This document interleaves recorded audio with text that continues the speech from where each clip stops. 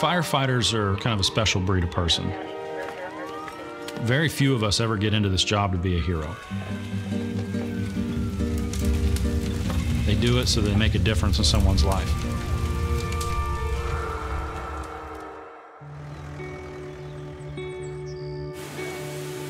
Every rescue kind of starts the same way.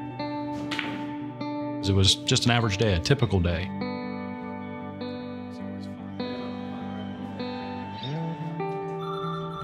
Where's your emergency? My roommate's room is literally on fire. It's on fire? All right, I'm sending everyone. Make sure everyone gets out of the house. 417 Southwest, apartment 5.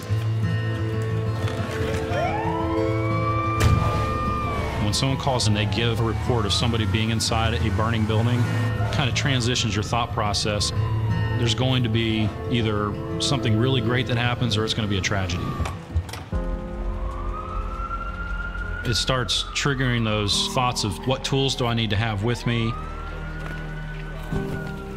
I know that if I protect my people, that they protect the public. When you enter a burning building, it's pure blackness. Most of the time, you can't see anything, all the way down to the floor.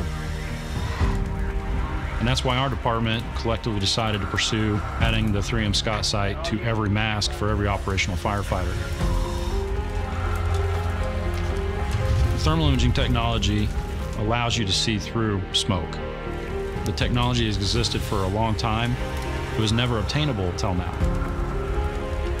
With Pat's rescue, the crew saw everything that was going on because they had the thermal imaging technology on the 3M Scott sites. With it being in the mask, it's always there. You don't need to worry about holding on to it. So they were able to reach down, grab Pat, and get him out.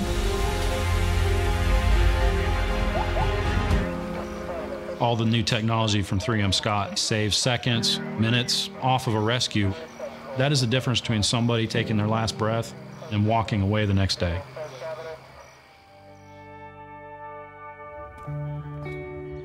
The firefighters, they literally saved my life.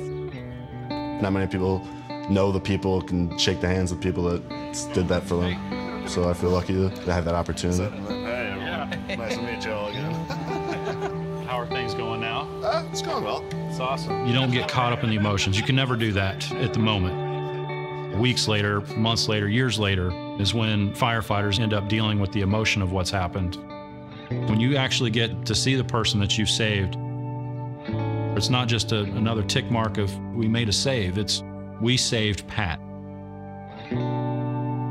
All the training, all the preparation, all the equipment that we've been buying, everything came together that day, and Pat's here today because of it.